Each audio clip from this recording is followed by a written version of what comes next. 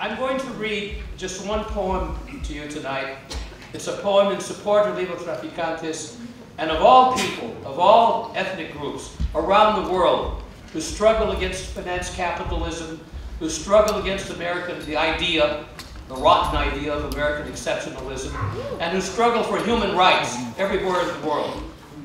It is called Ode to los Librotraficantes.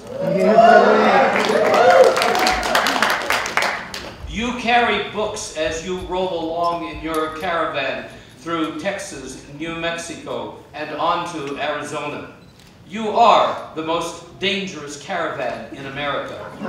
Once your ancestors crossed the Rio Grande, their bodies wet from the swirling water, the sweat running down their backs.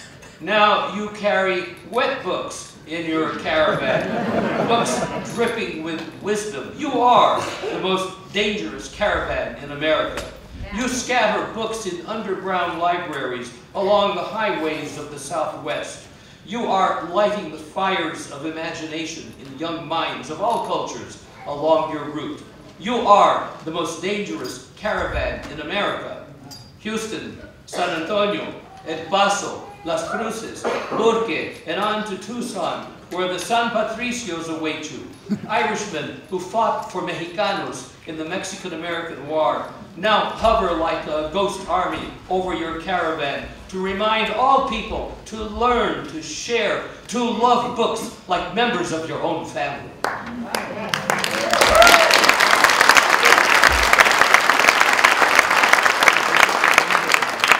Beware, inquisitors of Arizona, beware. You are not welcome anywhere.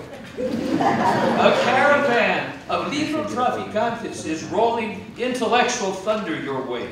It is the most dangerous caravan in America, on a mission to bring illegal wet books to your students so they may see the world through eyes clear, intelligent, and free. Inquisitors of Arizona, you lock up books. Inquisitors of Arizona, you invade the classroom. Inquisitors of Arizona, you bully young students. Inquisitors of Arizona, you miss the news. Inquisitors went out of style centuries ago.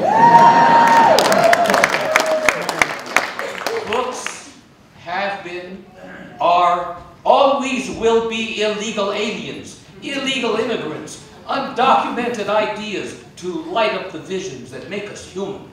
Inquisitors of Arizona and elsewhere. First you ban cultures, then you ban books, then you stoke the ovens to burn the books, then you stoke the ovens to burn the people who love those books.